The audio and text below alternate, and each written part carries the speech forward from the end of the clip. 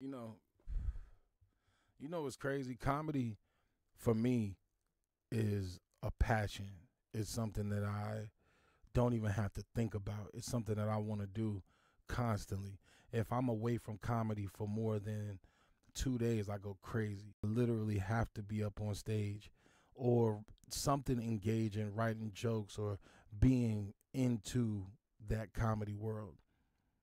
And what I realized about a lot of people that do this, they tend to not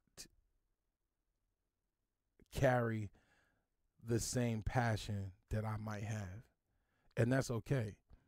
And you have to understand that people aren't going to have the same passions that you have, and they're not going to go as hard for the shit that you're going to go hard for.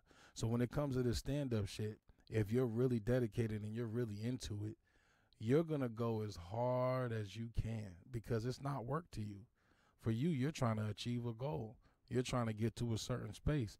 And that doesn't even just include comedy, but that includes life.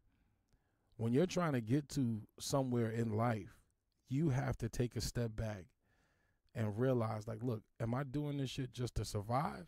Or am I doing this shit because I love doing this shit? When you do shit because you love doing it, you can make something from it. Trust me when I tell you that.